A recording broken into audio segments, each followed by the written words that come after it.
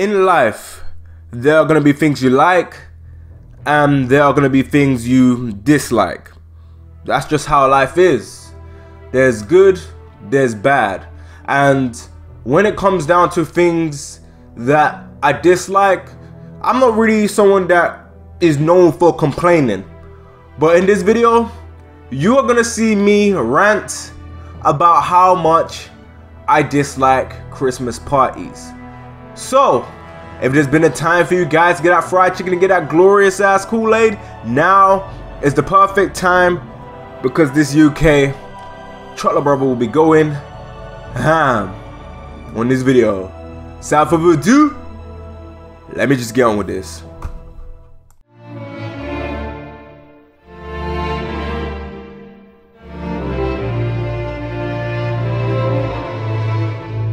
The drunk customer. And in my personal opinion, they are the most annoying type of customer to deal with. And you get many different types of customers in a restaurant. You got the drunk customer, you got the customer that likes to complain, you got the customer that likes to ask a lot of questions, and of course you got the customer that can't even speak English, or should I say the language of the country that you're in. So there's a massive language barrier right there, my friend. There's a massive language barrier. Like, Lord have mercy. Ah, Lord, man. Those customers are difficult to take orders because you're busy sitting there trying to explain to them what a dish is. Man, imagine trying to explain what ginger beer is. Imagine, man. How'd you explain that? That's like me asking you, explain to me what water is. Yeah, I kind of got dug in too deep, ended up going on a long rant, so you had to cut that out. But yeah, back to drunk customers. So, don't get me wrong, it's always good to have a nice time at a restaurant, especially a Christmas party as well. You paid with that money, you got a 3-course meal, you got starter, main course, dessert, and of course you got the nice atmosphere, the nice music, everything is nice. Of course, we want you to have a nice time. But here's the problem with drunk customers. They are loud, they make a lot of mess, and when I mean to make a lot of mess, they just spill alcohol over the table. They might as well just stand up, tip the drink over, and just start smothering up in this shit, you know what I'm saying? They might as well just start smothering all over the tables, because by the time they're done, the whole table smells of alcohol, you know what I'm saying? And not only that, they don't want to leave. They don't want to leave, man. You're done with your food. Can you please, and I mean please, in the most politest of ways, piss off? like legit, they don't want to leave. They start milking their stay, and they be like, oh, they're packing all our stuff away. It's like they want us to leave. Yes! We want you to piss off. Like, I don't understand. Like, this ain't rocket science. When we're coming up here, packing your glasses, packing your drinks, taking your drink out of the ice bucket, that is our way of telling us, or that is our way of telling you, should I say, to piss off. You know what I mean? But drunk customers, they like to milk their stay. They get up real slow. They put their arm around you like you've known them for 5+ years. They get touchy too much. They try and get you to drink. Like, just go away. We gave you your food. Now, can you politely piss off? And that's one of the problems with them, man. They get too buddy-buddy. But I'm not here to be buddy-buddy. I'm here to give you good service. I'm here to treat you good. And once you've done all of that shit, can you politely leave? Because at the end of the day, when you guys stay later, it doesn't benefit us. We pack up later, we leave later. It doesn't benefit us in the slightest. So at the end of the day, drunk customers are actually the worst.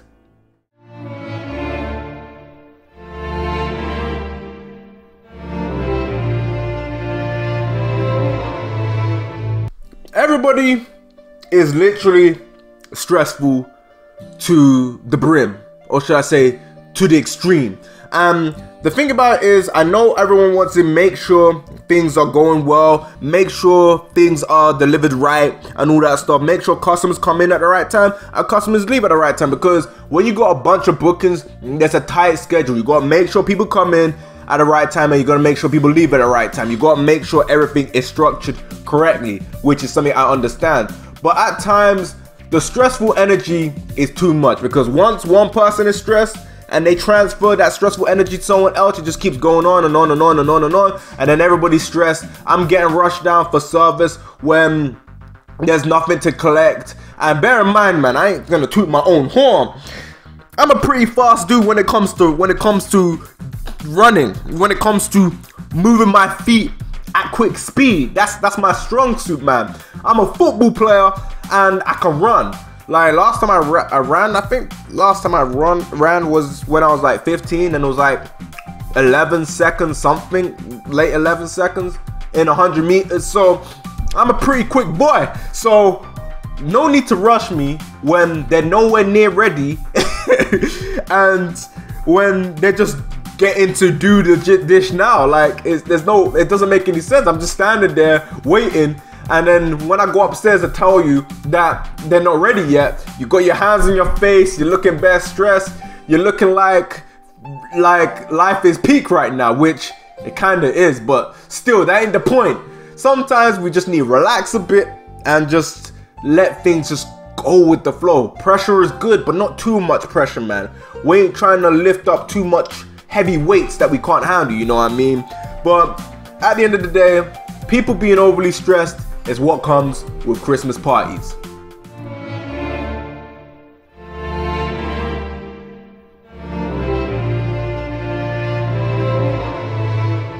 One thing I've come to realize after doing all these Christmas parties, when I was looking over at the stuff that I actually want to put down into making this video, is that time goes really slow.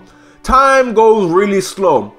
It's busy, but it goes slow. And the reason why it's busy and it goes slow is because everything is so structured. And when everything's so structured, there's going to be times where you're not really doing much. There's going to be times where not a lot is going on. Everything is just so damn slow, and honestly, me personally, I don't like it, man. It's too slow for my liking. Time is going slow. It's like one second is 1 minute, 1 minute is 1 hour, a 1 hour is one freaking day. Like, it goes so slow, and not only that, you end up leaving at a time of a busy day, and it's busy, like I said, it's structurally busy. And that's one thing I can say that I really do not like, is that time goes really slow. But like I said, it comes with the territory. When you're doing Christmas parties, when you're doing events like this, when things are done to a structure, that's all you can expect, really. I can't really complain, which I'm already doing, but that ain't the point.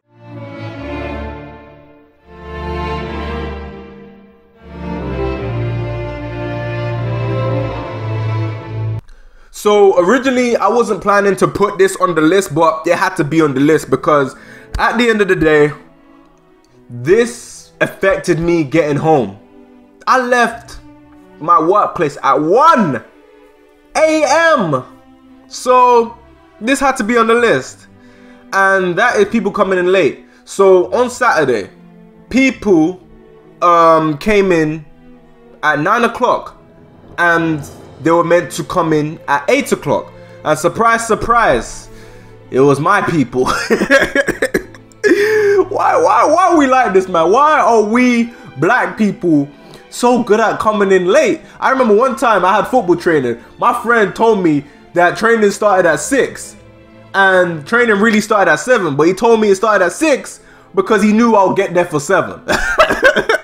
Like, we are just so prone to coming in late. We'll be like, yo, we're around the corner, but really, we haven't even left our beds. I don't know why we do that, but they left super late. They ended up leaving an hour after closing because of how slow they were. We should have, in theory, rushed out the orders already and said that these people can come and collect when they're there, like, or we can just put it on their tables and then they can sit there and then they can eat the food, because we don't get paid, or should I say, the restaurant doesn't benefit for us staying overtime. I don't benefit for us staying overtime other than getting money, but okay, that's a pretty good benefit, by the way, I ain't gonna lie. But still, I don't want to get home at 3:30 a.m. Like, who wants to get home at 3:30 a.m.? Honestly, I waited half an hour for a train. Yeah. You feel sorry for me, don't you? I feel sorry for me too.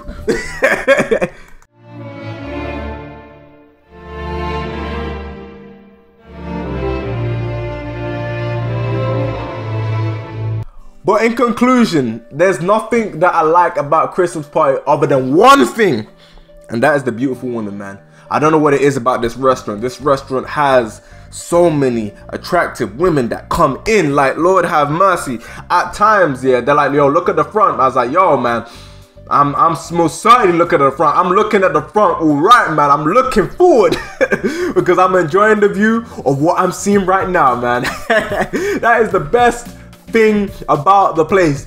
Attractive women come in on a consistent basis, whether it's Christmas parties, whether it's a regular day. It's to the point that if you got a girlfriend, yeah, if you really think your girlfriend's attractive and beautiful, man, she gotta go Guanabana, because that's where every couple takes their attractive girlfriend to, Guanabana. So if you got a girlfriend and you think she's attractive, you gotta go there. If she don't, then I'm just guessing that she ain't attractive. I'm guessing that she ugly, man. I don't make the rules. It's just how life is, man.